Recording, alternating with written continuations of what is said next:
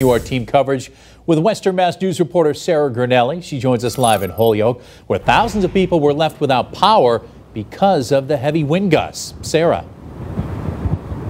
Chris, we can still feel the wind right now, but earlier today, about 18,000 customers in Holyoke were without power for a decent amount of time, but crews worked quickly to turn power back on.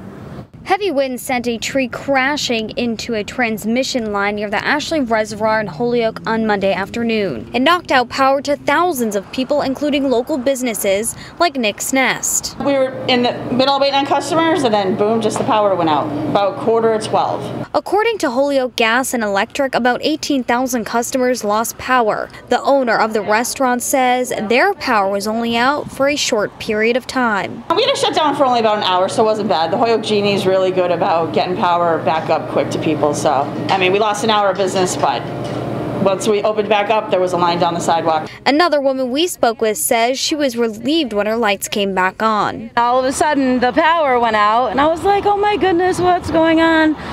And I didn't have Wi-Fi, to call the company or anything to ask what was going on and why it went out. But it came on 10 minutes later. Holyoke Gas and Electric tells Western Mass News they sprung into action right away. It happened around 11:45 this morning, and by 12:15 our crews were immediately on the ground a minute after we knew about the outage, and by 12:15 75% of customers were restored.